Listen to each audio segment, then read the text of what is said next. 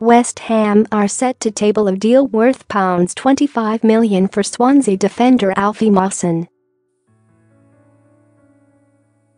The England hopeful has been a rare bright spot for the Swans during a hugely disappointing campaign. The Hammers want to add the 23-year-old to their squad when the January window reopens next month and are making early moves to ensure a deal can be completed early. Swansea have already rejected an £18 million offer from West Ham, telling the East London club they would only consider a deal worth £25 million.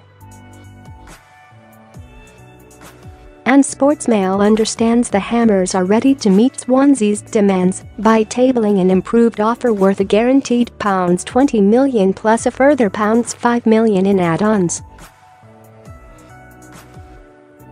It remains to be seen whether the offer will be enough to tempt Swansea into selling Mawson.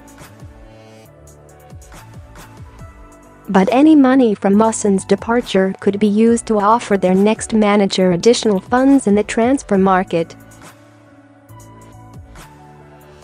It is understood 15% of any fee for Mawson will go to Barnsley as part of the deal that took him to the Liberty Stadium in August 2016.